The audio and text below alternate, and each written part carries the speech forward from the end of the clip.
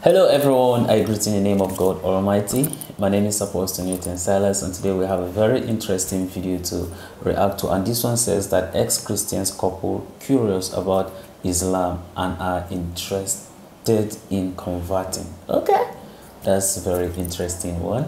So if today happens to be the first time of you checking out my channel, don't forget to subscribe to my channel and follow me on my Facebook and Instagram. And if you have any video you want me to react to, don't forget to drop it at the comment section and I'm going to check it out. So guys, before we get on to the video, I'm a theologian and I make this video not to discredit anyone's religion.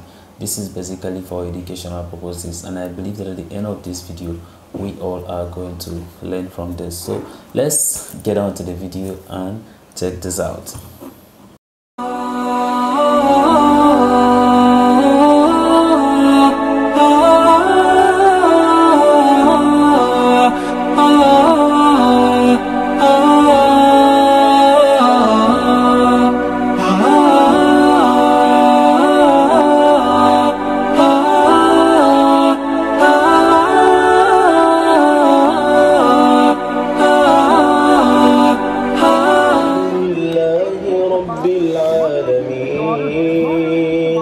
الرحمن الرحيم مالك يوم الدين إياك نعبد وإياك نستعين اهدنا الصراط المستقيم.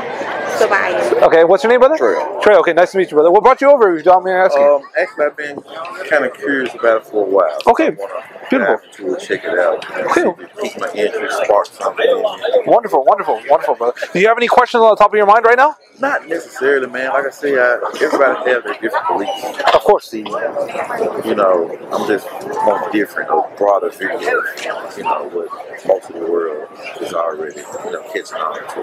Absolutely, absolutely. So as you know, Islam is, or maybe you're not aware, but Islam is one of the three Abrahamic religions, right? There's three main Abrahamic religions. One is Judaism, right? Christianity, and then Islam, right? So, right, a lot of people have a lot of misconceptions about Islam. Do you mind if I share with you a little bit about Islam, if that's okay with you?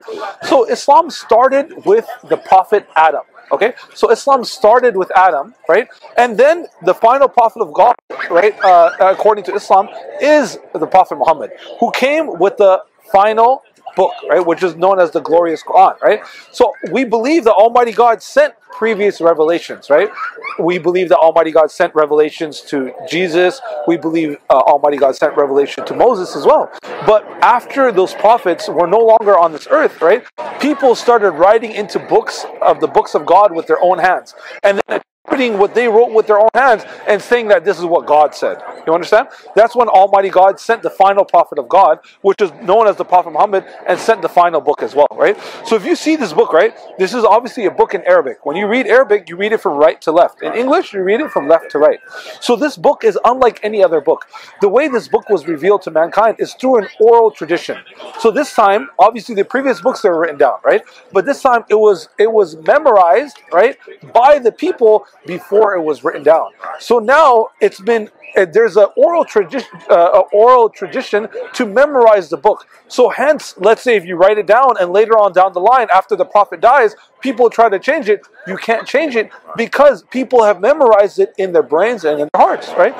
For instance, if you travel all over the world today, you'll see many people, many young children starting at the age of 5 in Africa, in Asia, in Europe, in Spain, in Latin American countries as well, have all memorized the Quran, right, in Arabic as young as 5, letter for letter, word for word, right? This is how we've been taught to preserve the book.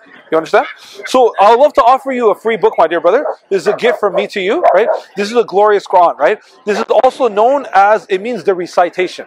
So this is the recitation of God. We believe that these are the direct words of the Almighty, most merciful Creator that was sent to the creation to guide all of mankind.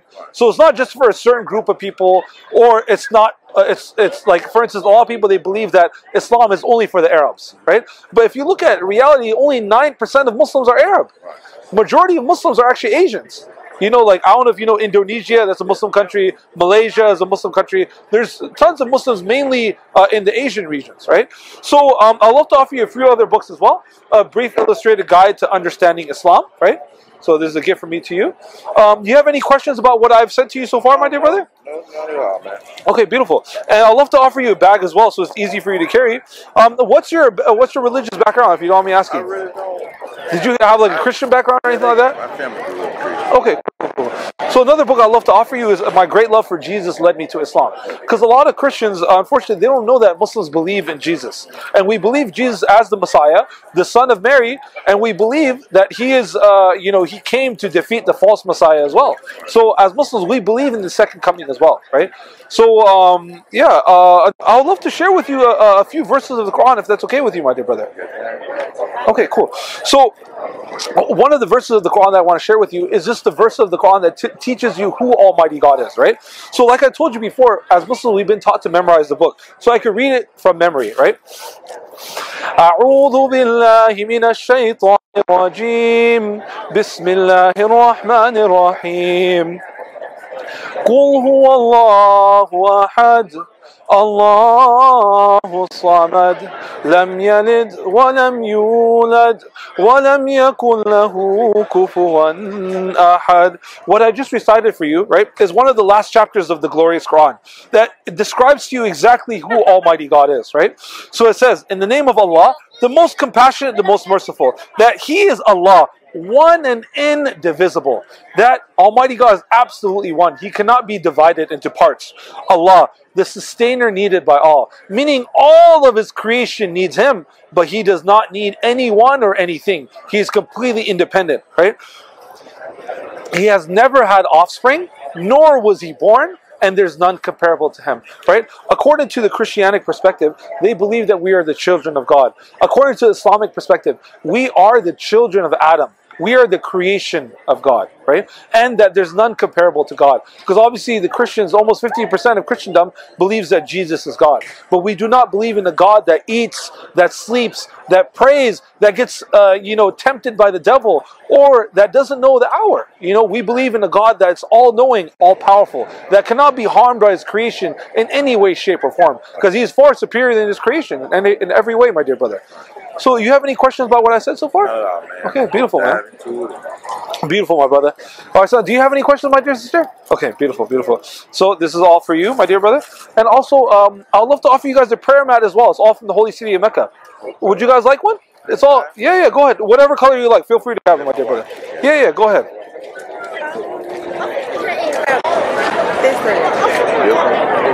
That's a beautiful color. It's a beautiful color. It's a gift from me to you, okay? All right, beautiful.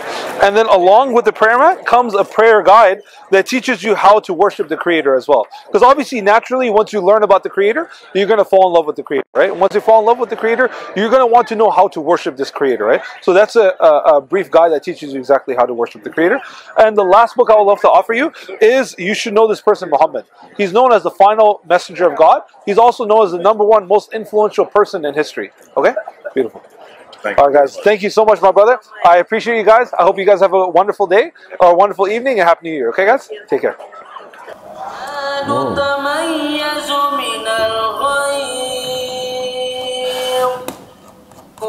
That's a very interesting video. At least it was just a very straightforward one without so much dialogue, argument, and all that. At least today Farouk did not argue.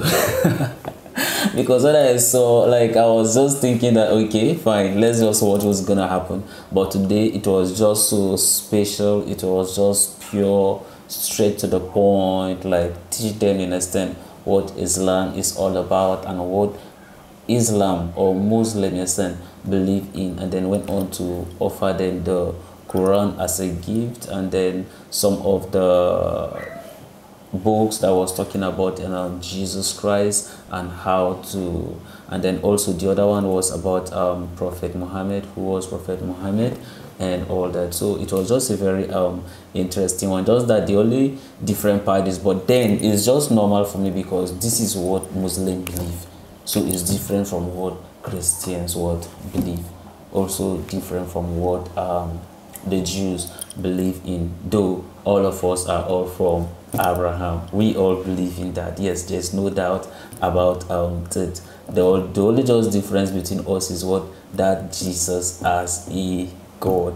That's just in the difference, but then everything is just the same. And then the couple, like, they were just good, they were just listening. And the truth about it is that sometimes people used to think that, like, when you see people like that, it means that they already know about God. That's why sometimes it is good for you to just meet people, ask them, you understand, do you know who God is? Do you know who your maker is? Try to kind of talk to them about God, try to increase their faith, encourage them, because people might be going through some certain things that you may not know, but immediately you begin to engage with them, you can be able to understand that, look, these people are actually going through a lot, and then they really need guidance, they really need someone to actually encourage them. Seriously, they have a lot. And in fact, the truth about it is, you can still even go to a place and realize that some don't even know who is Jesus. That's just it. They have not even heard about it. So it means that this responsibility, in a sense, has been given to us. That's in the book of Mark. That's for those who are Christians, in a sense, chapter 16. They have already tell us that that's the greatest commission, which is what we should go into the world, in a sense, and preach the good news to all creation. Right? It never says that we should remain in a particular place, but go everywhere, anywhere. Right? That's why it says that he that winneth the soul is what is wise. So now they are not giving you a particular method and says that this is how you should do it, but then there are diverse ways in which, understand, you can engage people and then talk to them about God. Who knows, probably as you speak to them, that's how God is going to use that very process in order to save that person's soul, to save that person from eternal hellfire. And that's why for some of us who are always in the social media doing one thing or the other, it's been expected that, yes, as you do whatever you need to do, at least find a way of talking to somebody about God, talk to somebody about Jesus Christ, let them know who this Jesus Christ is. Who knows, probably you could save that person, though it's not you per se that saved the person, but God, in a sense, who is operating in you, can be able to what, save that very person. Of course, we have looked at what so many revered story, and you realize that people normally would convert to either Christianity or Islam through somebody, you see. So why don't you just make yourself available, you understand, make yourself available, let God use you as a tool in order to save people from eternal hellfire. A very interesting video, and I so much love it. I know that a lot of you have thoughts and opinion concerning this video, and I want to drop it at the comment section. Let's all dialogue with one another. So this is the end of my video. If you like my reaction, if you like, share and subscribe, and if you have any video you want me to react to, don't forget to drop it at the comment section and I'm going to check it out. So guys, you remain blessed, and I see you in my next video. Bye bye.